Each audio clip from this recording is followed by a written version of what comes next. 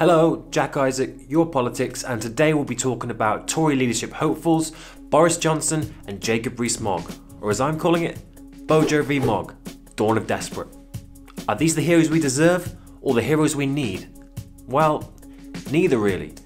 If these are the heroes of modern Britain, then we're all fucked.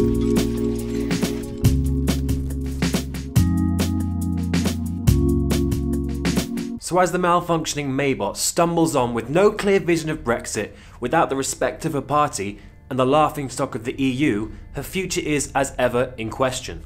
And who's waiting in the wings? The ever charmingly hateful bigot Jacob Rees-Mogg and the lovingly incompetent disaster mop Boris Johnson. Is that it? Is that the state the Tory party's in? Talk about scraping the barrel. Now, normally we'd throw a healthy pinch of salt on this, and it'd shrivel away like a bunch of bubbling slugs. But in a political climate where a pussy grabber is the leader of the free world, really, anything could happen.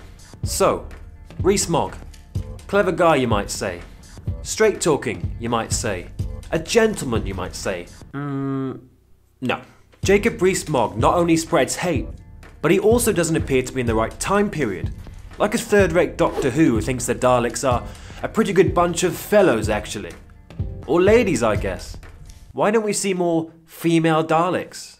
Rees-Mogg is against homosexuality, he loves dogs ripping foxes apart for a laugh, votes for every military intervention put in front of him, but thinks our foreign aid budget is too high. He voted to make young people who aspire for an education poorer by raising tuition fees. He also voted to cut subsidies for renewable energies, when climate change is one of the biggest things threatening our planet right now. Whilst being interviewed on Good Morning Britain, he said that abortion is wrong, even if a woman is raped. In an interview with Owen Jones when talking about men showing emotion, he said that he's not in favour of this new age drippiness. He went on to say that he hasn't cried in his adult life. Jacob, you've clearly got some deep-rooted psychological issues there. Come on, there's people that can help you. What's that? Mental health services have been cut. And you're in favour of this? Not only are his views bigoted and out of touch, they're actually dangerous. The biggest killer of young males is suicide, due in no small part to the taboo surrounding young men talking about their thoughts and feelings and seeking help. So when you have Rees-Mogg, a man that could be the most powerful individual in Britain, championing this 1945 stiff upper lip attitude to emotion, it actually puts people at risk.